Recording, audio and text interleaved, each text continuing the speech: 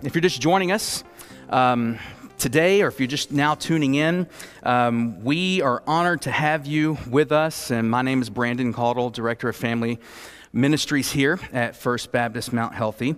And it's an amazing privilege again to stand to preach God's Word and to share with you today. And we are in week 5 of our series that we have called A Thrill of Hope. And we are studying our way bit by bit, chapter by chapter, through the book of Zechariah. And we're doing this because we believe that one of the chief needs of the people of God today, of you, of me, is we need to be encouraged. We need to have some hope in the times that we are living through.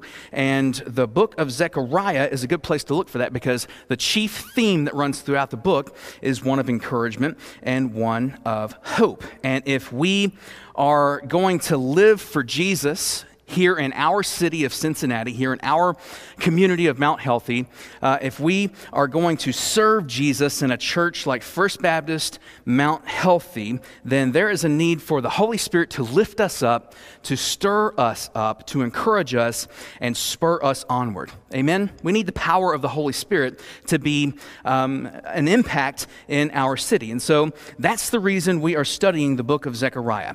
Encouragement and hope are primary themes that run throughout that text. And so God showed Zechariah these 8 visions. If you recall, over the last 5 weeks, we've been studying through what is commonly called the night visions from Zechariah. And we are coming today to visions number 6 and visions number 7. And just like the other visions, there's a lot of symbolic language, a lot of stuff that we're going to wrestle with today and dig into. And so we come to Zechariah chapter 5 today, and we find those visions. And I want us to see here that it is God that gives hope by unveiling how he is going to deal with sin. That's what we're looking at today.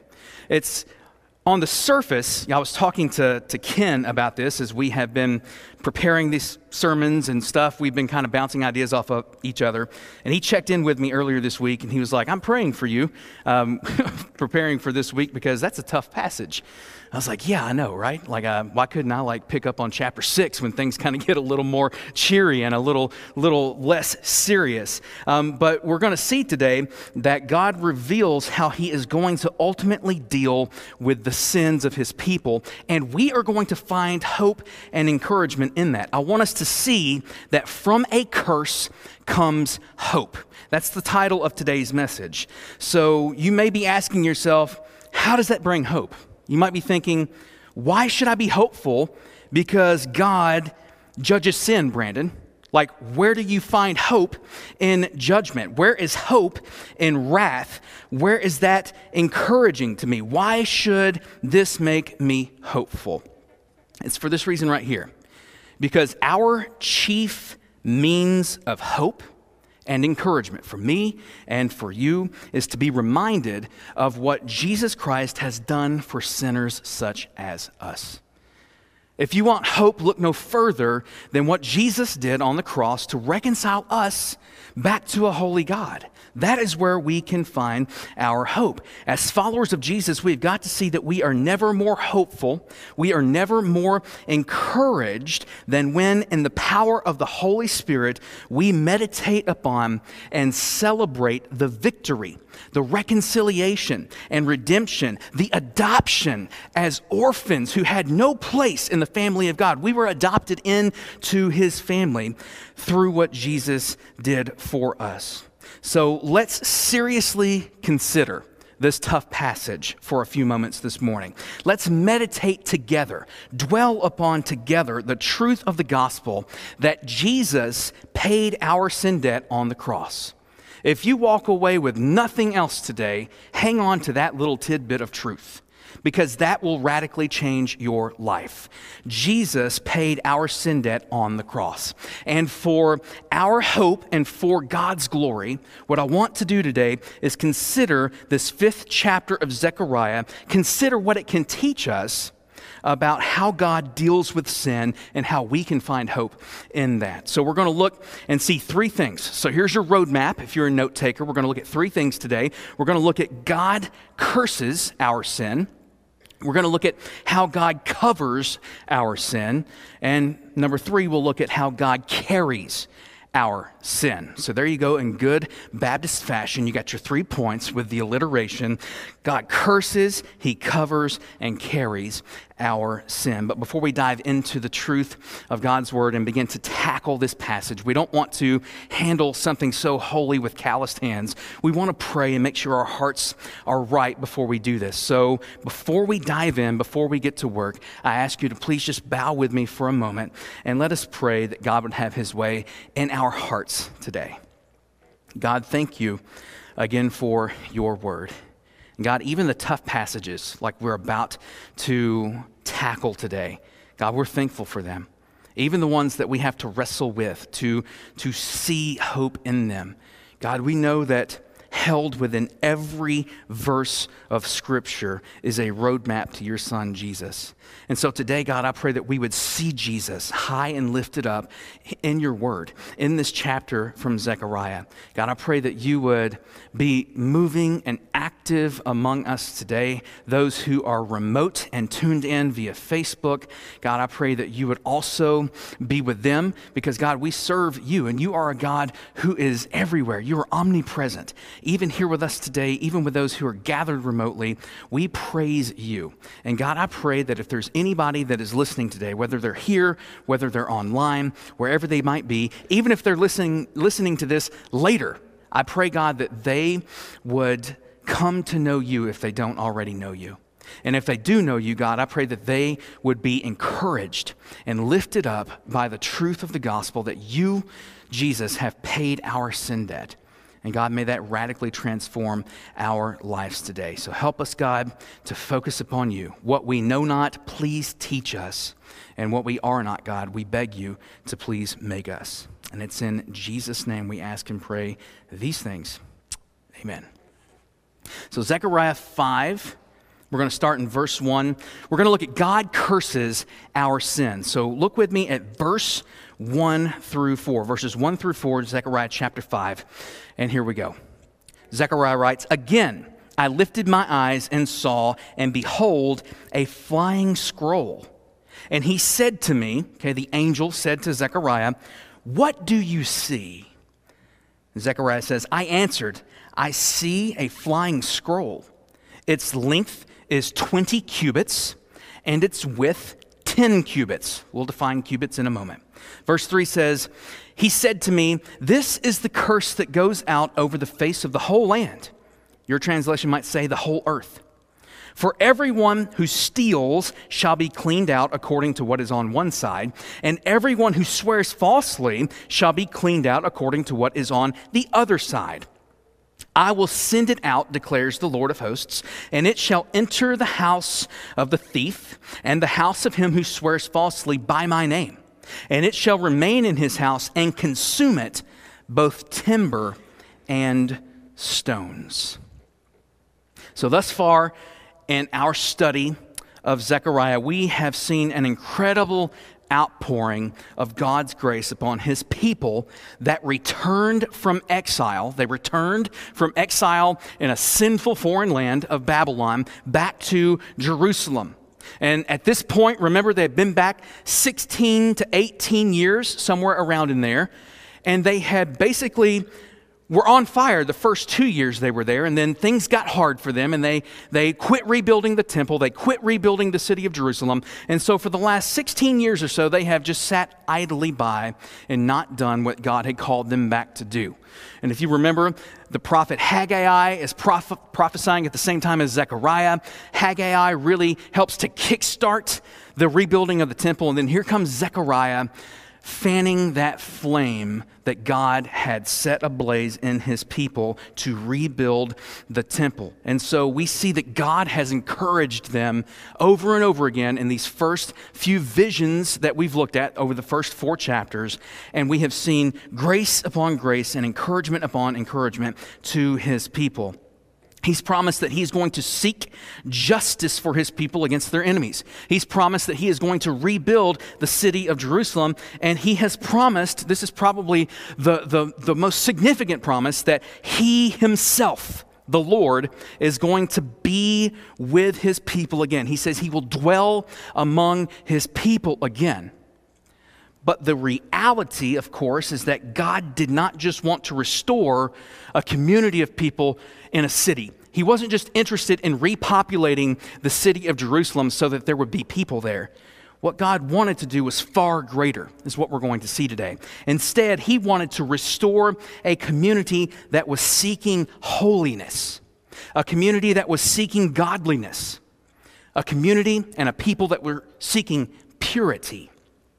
So in the sixth vision recorded for us here in Zechariah 5, especially looking at 1 through 4, the prophet sees this flying scroll. Of course, we all know what a scroll is, right? You unroll it, and that's the chief means of how the people of Israel and people of that time period in history, they would have their things, their histories, their religious texts, everything written on these scrolls. And so Zechariah sees this flying scroll, which represents God's judgment and curse upon sin. That's what we see in the first 4 verses here. Now, I want us to see there are 3 things here, 3 kind of little subpoints in relation to this curse, okay? There is the criteria for the curse, there's the completeness of the curse, and then there's the certainty of the curse. So verses 1 and 2, the criteria, Zechariah, he says, "Again, I lifted my eyes and saw and behold a flying scroll, and he said to me, 'What do you see?' I answered, 'I see a flying scroll. Its length is 20 cubits, and its width 10 cubits. So unfurled, unrolled, this giant scroll would look like a giant flag flying over the land. The Hebrew text describes it as 20 cubits by 10 cubits wide. And as we see, like that's around 30 feet long, okay, in our standard measuring units, 30 feet by 15 feet wide. Okay, so it's pretty significant. It's pretty big. And this enormous scroll is flying over the entire land. Your translation might say the entire world, which I think is a better rendering of the original language. This is all-encompassing.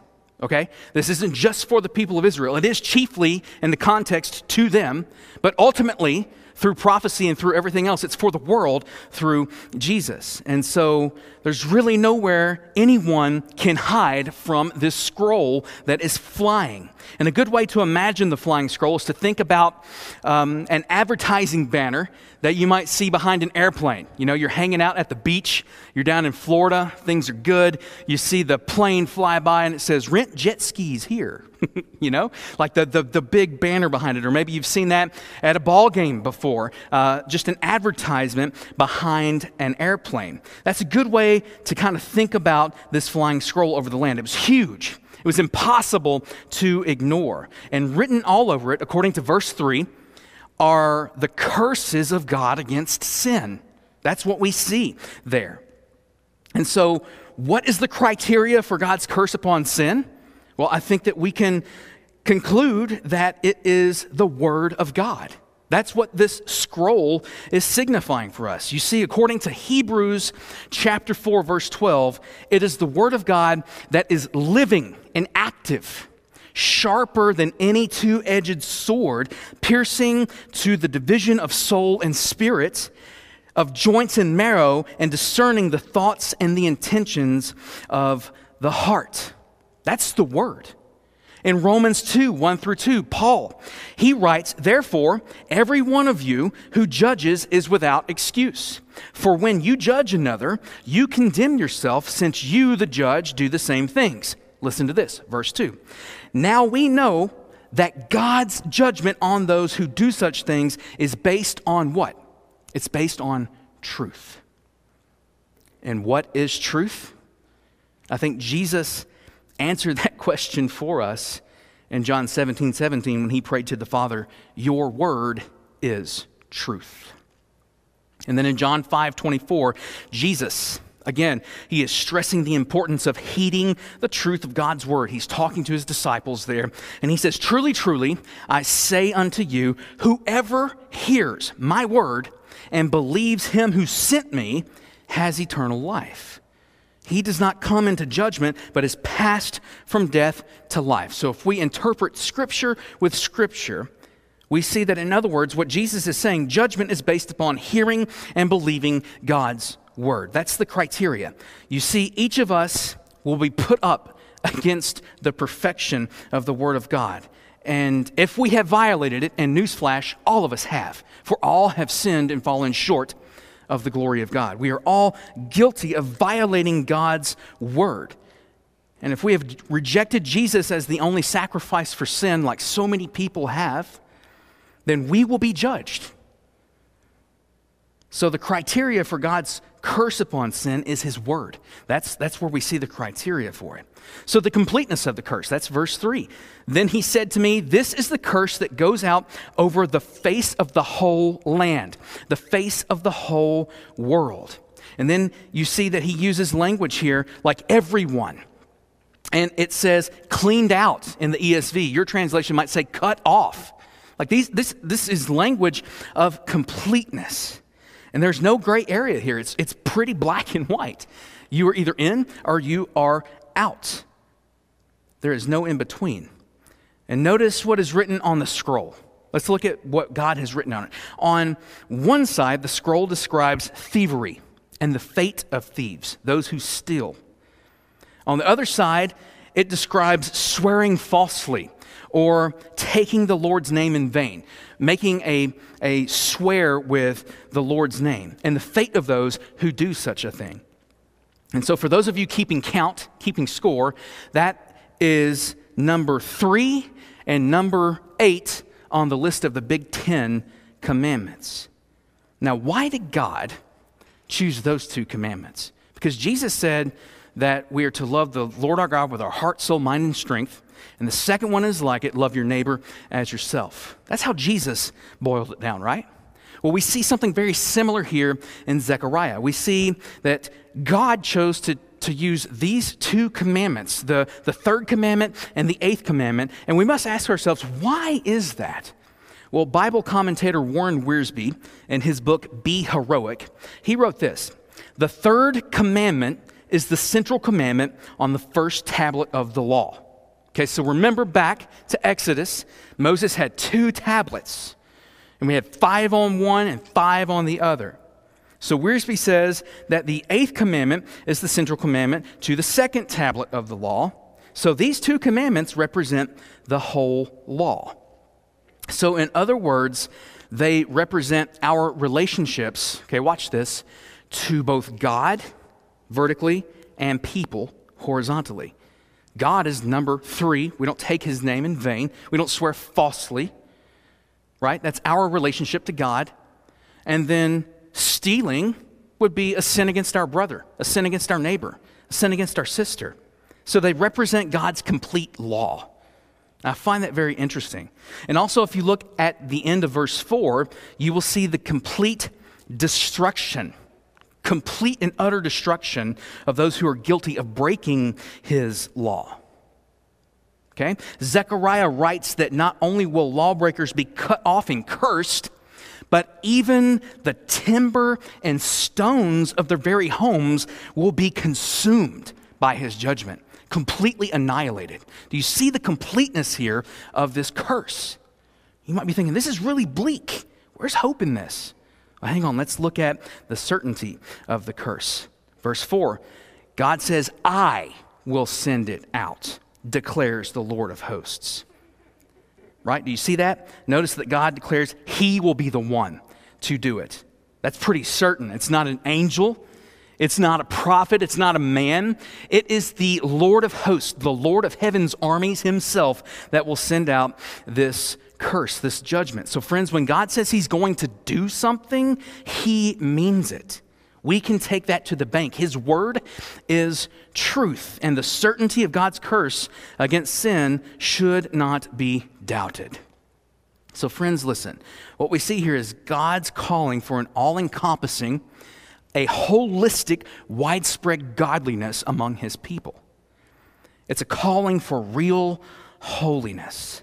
And this is a huge call from the Lord, right? I mean, we have to ask ourselves, what about us? How does this impact us today as people who live here in Cincinnati who worship at First Baptist Church, Mount Healthy? We have been called to be a light to the world. And do you see how crucial living in holiness and living in godliness is to the success of that calling? The 19th century Scottish preacher, Robert Murray M'Cheyne, we did the M'Cheyne reading plan last year for 2020, the year of the Bible. Here's what M'Cheyne famously prayed: Lord, make me as holy as a pardoned sinner can be. Make me as holy as a pardoned sinner can be. That should be our personal prayer today, too, for you and for me. You see, for our testimony of Jesus to be powerful, to actually have some meat to it, for that testimony to be powerful in this world of sin, it must be accompanied by our personal holiness and godliness. Because without it, it's just words. It's not life change. It's not representative of something that people want. Because people aren't interested in something that does not bring transformation. If we look no different than the world, then those without Christ ask, what's the use then? What can Jesus do for me? If you're just as bad as me, there's nothing different about you. What's the use? Friend, listen. It is only in Jesus Christ that one can meet that holy standard. Through the power of the Holy Spirit transforming our heart, making us born again, and helping us to live out this holy calling. It's only through aligning ourselves by faith to Christ's perfect obedience, his perfection, that we can become holy. And we can draw near to him through the power of the Holy Spirit. This isn't just you get up and you do all the right behaviors and you check off your list. It's not about behavior modification. It's about life transformation. And if you want life transformation, it's not about keeping the rules. It's about drawing near to Jesus through the power of the Holy Spirit and having that power in your life to help you have that holiness and godliness to accompany your testimony to the world so that people will see that Jesus can change their life. So Jesus Christ is the only one that can meet that standard. It's only in him that we can avoid the curse and judgment that we read of here. He has provided holiness for us in Christ Jesus. God curses our sin, but do you see the hope that we have there? If not, maybe consider point 2 with me. God covers our sin. Verses 5 through 8. Read with me here. Then the angel who talked with me came forward and said to me, lift your eyes and see what this is that is going out. And I said, what is it? He said, this is the basket that is going out. Okay, so we've got a scroll. Now we've got a basket. All right, let's see what this is. And he said, this is their iniquity in all the land. Iniquity is immorality, sin, right? Verse 7, and behold, the leaden cover was lifted, and there was a woman sitting in the basket. And he said, this is wickedness. And he thrust her back into the basket and thrust down the leaden weight on its opening. So what is this, right? As we move into the second vision here in chapter 5, we can see, okay, that it shares a lot of common ground with an earlier vision that Ken preached on a couple of weeks ago. If you'll remember all the way back to Zechariah chapter 3, we saw Joshua, the high priest, exchange his filthy robes for pure robes. If you remember that vision and this vision of the basket with the woman inside with iniquity really seem to speak of the inadequacy of the Old Testament sacrificial system. Okay, because it was merely a shadow, as Hebrews says, of greater things to come in Christ. So in both of these visions, the one in chapter 3 and then this one here with the basket, they seem to be pointing to a time, okay, where God is going to deal much more fully with his people's sin. Okay, it's going to be more than just sacrificing animals at a temple. It's going to be so much more than that. It's going to be enough to save the entire world if they would just believe. So in verse 6, Zechariah sees a basket. Okay, this is also known as an ephah. It's a common basket that was a measuring basket that would have been common to the Jewish people of the time. And normally they're pretty small. And although there's no defined measurements for this basket like there was for the scroll, I think we can conclude that it's a fairly large measuring basket because verse 7 indicates there was a woman sitting in the basket. Now what is this? What is the meaning of this picture before us? According to verse 8, the woman represents wickedness. It doesn't give us any indication why God chose a woman to personify this, okay? So we shouldn't overlay thoughts and opinions on top of that. But what we should look at is that it is iniquity literally being personified in this picture. It's sin being personified. And why she is being kept in the basket, why is she being kept in a basket with a heavy covering? Like, what is all that about, this leaden covering? Well, to answer this, I want you to just come with me on a field trip, on a journey in your mind, and let's go and try to see and visualize the Old Testament temple for a moment. Okay? If you know anything about the temple, imagine that we go into the temple and we go into the courts. Okay? We make our way into the temple proper, and there we see the Holy of Holies. There's the altar, right? And we see the veil, this huge, heavy curtain, and we push that aside, and we find ourselves in the most holy place, the Holy of Holies. And there in the Holy of Holies is the Ark of the Covenant, right? And it's got this big, heavy cover that sits atop the Ark, known as the mercy seat. And so in a manner of speaking, the mercy seat concealed the Lord's view of the ever-condemning judgment of the law upon his people. Even though he knew that, but in a manner, it covered that sin. And so each year on the Day of Atonement, the high priest entered the Holy of Holies and he sprinkled blood, the blood from the sacrifice, on the mercy seat. This is how they absolved themselves of their sin. And so this proclaimed that it was only through the offering of blood that the condemnations and violations of the law could be covered. This is the Old Testament sacrificial system.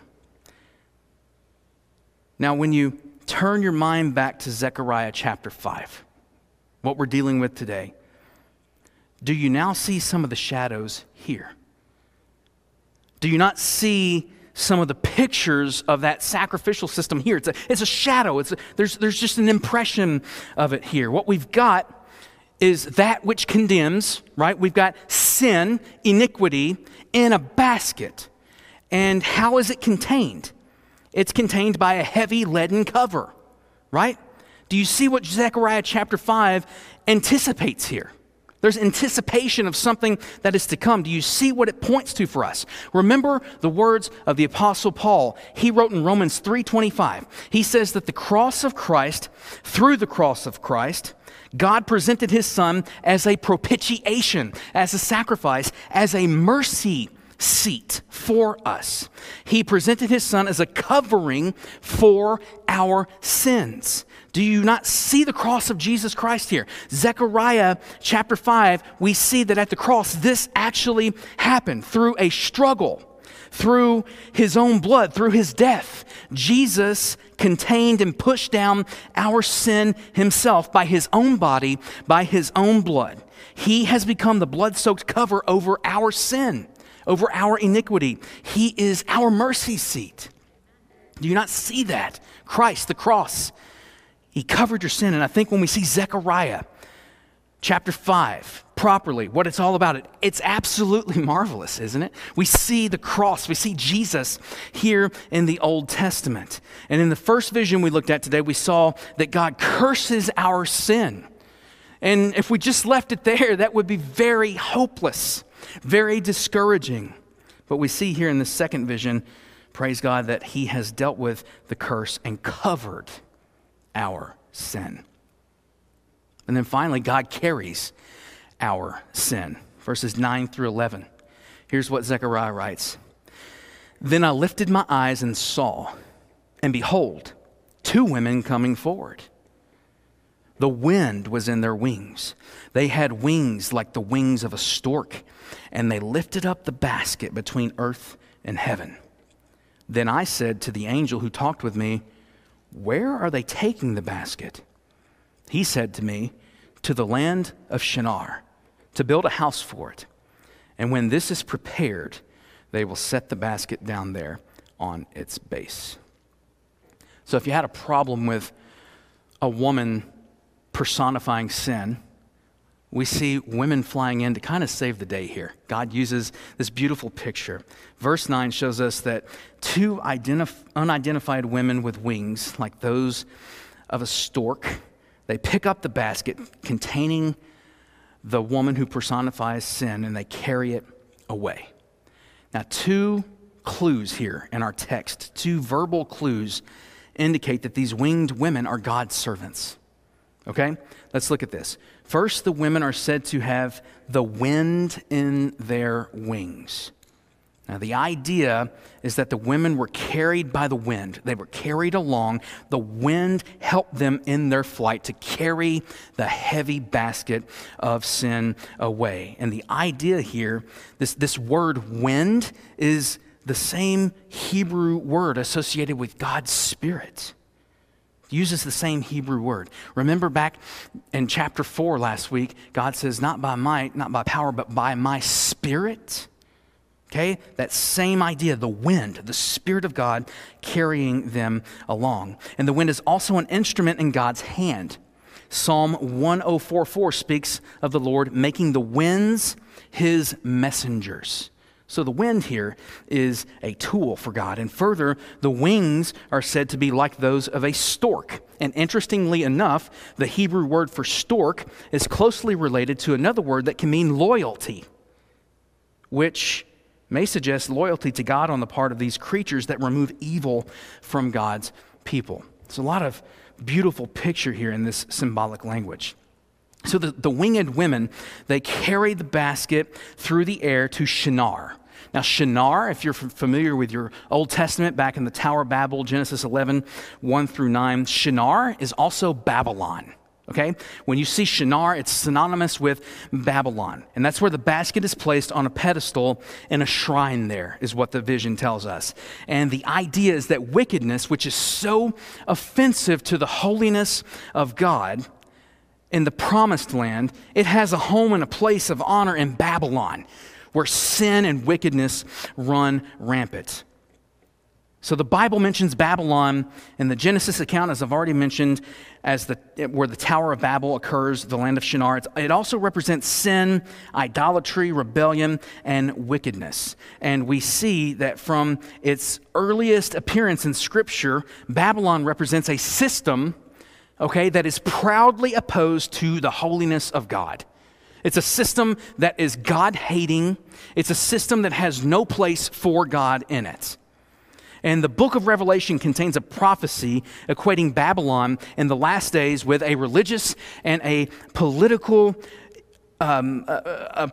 world system based on rebellion against God. If you look at Revelation 17 and 18, you see more prophecy there. So from the very beginning in the Bible to the very end, Babylon, or Shinar, signifies sin. So it makes perfect sense that God is carrying sin from his place of perfection to this place of sin and wickedness. And so this vision communicates a clear message. God was promising to take the guilt. He was promising to take iniquity and wickedness from his people and carry it away from his presence in Jerusalem. And he was promising that by his own initiative, right, through his wind, to remove the people's sin from his presence and confine it to its natural habitat in Babylon. That's what he says. He is banishing sin. He is getting it out of his people and out of his presence. So do you see what's being said here? Do you see that this iniquity is carried off by God's wings of grace? Do you not see the grace here? Do you see the message that God is bringing through Zechariah to his people? He is saying here, I will do it. I will carry it all away. I will take it from you and I will put it and banish it to where it belongs. I will deal with this sin. I will carry it away on my wings of grace. So yes, there is a curse. There's absolutely a curse against our sin. But from the curse comes hope. Do you see that today? From the curse comes hope. Friends, this is all pointing to Calvary and to what Christ would do for us as he would cover our sin through his blood. What he did on the cross, as he would take our iniquity upon himself and carry it away, carry it out of the community, much like the Old Testament scapegoat. In the Old Testament, we see the scapegoat would have the sins of the people laid upon its head, symbolically, and then it would be dragged out of the community, symbolizing that the sin had been removed from the community for that year, for that time, until the next day of atonement when they had to do it again. But praise God, we don't have to rely upon a scapegoat today. We have the Lamb of God who takes away the sin of the world. He's the one who takes our sin. He's the one who carries it away. Your sins are forgiven. Jesus has borne your sin. If you trust in him, your sins are completely forgiven, and you don't have to fear or worry about that. John the Baptist, he says, "Behold, the Lamb of God who takes away the sin of the world. Christ takes it away forevermore if your hope is in him." So what we've seen here today is that God says there's a curse for our sin. But we've also seen that he will provide the holiness, that he will provide the godliness to cover that sin. And he also provides the wings of grace to carry it all away if we just give it to him. That leaves only a couple of questions for us. Is your sin covered by Christ? Is your sin covered by Christ? Has it been carried out of the sight of a holy God? Where do you stand today with Jesus? If you can answer to those questions, yes, God has covered my sin. I've placed my faith in Jesus. If you can say yes to that, rejoice in that. Find your hope and encouragement in that. Even in the bleak, dark times, that is where your hope and where your encouragement will always come from. Because Jesus dealt with your greatest need 2,000 years ago outside the city walls of Jerusalem when he was nailed to a cross. You can find your hope in that at any time. Remember what he has done for you. He knows what's going on in your life if you're struggling today. He knows what's going on. He knows how to handle that. He has already taken care of your sin. He will be with you in those dark times. He has saved you, and you are precious to him no matter the circumstances you may face. So have your hope in that today. And if you're here or if you're watching today and you don't know Jesus, you have not been born again, my question is, what is keeping you from coming to him? What's keeping you from that? Don't white knuckle it anymore. Let go and go to Jesus. Apart from him, you are cursed. We have seen that today. That's not the most encouraging thing to hear, that you are cursed. But what you have heard is what God didn't have to do. You see, God is holy. He has to curse sin. He has to condemn sin because he is holiness. But what he didn't have to do was shed his grace upon us through Jesus. So what's keeping you from coming to him? He stands ready to cover you with his perfection today, to carry your sins away. So from this curse comes your hope, friend, if you don't know Jesus. You may be at the end of your rope asking the same question, why? Why are things happening in my life that I don't understand? Why are things so hard for me right now? If you spend all your time asking why, it will never be enough. So your first step to hope begins with Jesus if you don't know him. And if you do know him, all your other steps that follow also begin with Jesus. He can transform your life here today if you will let him. What's keeping you from that?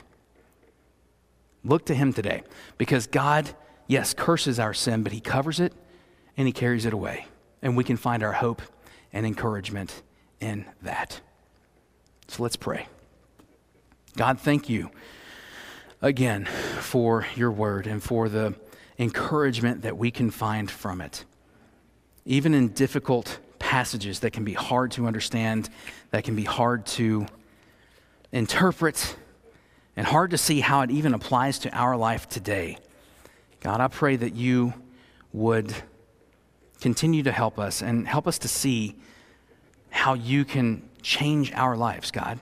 If we know you, God, I pray that you would encourage us once again with the truth of the gospel, that you have covered our sins, that you have provided that full atonement that was needed for us to have forgiveness and a relationship with you through your Son.